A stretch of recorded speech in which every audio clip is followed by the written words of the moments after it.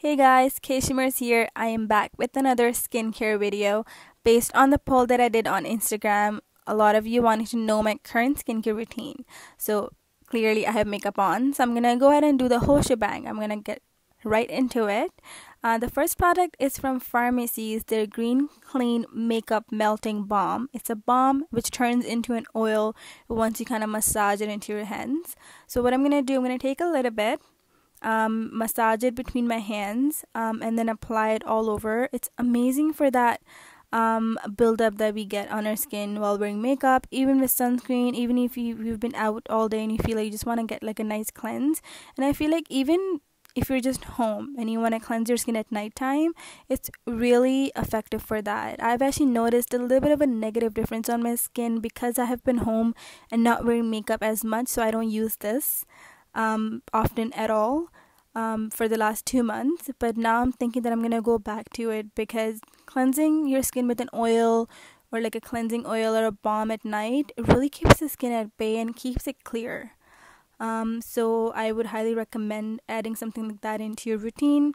And my skincare type, not skincare, I mean my skin type is oily combination, dehydrated, and acne prone. I get breakouts really easily. Oh my god, look at that. Okay, so what I'm going to do now is add some water and just emulsify it with your hands. It's going to become like a white froth, and then take that right off.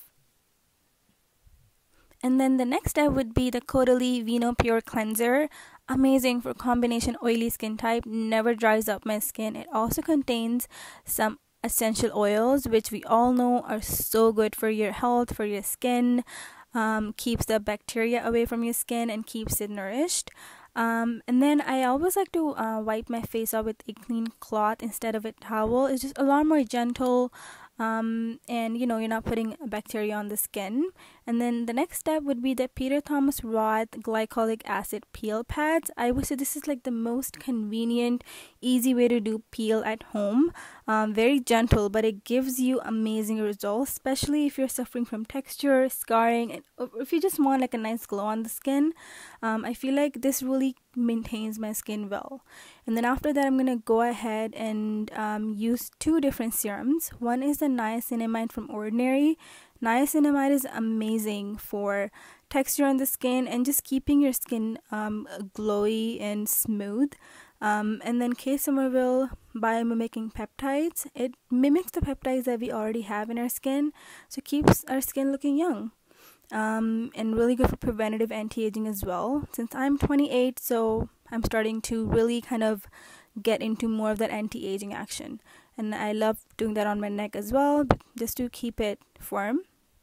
And then pat that in really well until it's all dried. And patting that in really helps with blood circulation, like stimulation of that, and absorption, better absorption of your products. And then the next would be lip care and some eye care. So I'm using the Miracle Worker lipstick, serum stick, and then Ulla Henriksen Vitamin C Collagen Banana Bright Eye Cream. Amazing for dark circles, hydration, preventative anti-aging to fine lines and wrinkles. And just pat that in with your ring finger really delicately, because your eye area is the most delicate spot on your whole body as compared to your whole body, so you want to be very delicate with it. And then the lip serum, I just literally slather my lips with it. I love the feeling of it. It is so smooth. Helps with like filling in any sort of fine lines, wrinkles on the lips, and it's almost like a good plumper. And then last but not least, I'm going to use the New Nature Moisturizer from Philosophy. Really good nutrient dense ingredients are in this moisturizer. It is a little bit thicker, but it's not heavy or greasy at all. And I just like to dot it like that, massage it in, put it on the back of my hands, because why not, on the neck as well. And it is going to help with nourishing the skin and just packing all of those ingredients into your skin, sealing it in with the moisturizer. And before you let it dry completely, I'm gonna go ahead and use a couple of tools. This is from Sephora collection. They're like little mini cute tools. It's almost like micro needling but with silicone petting.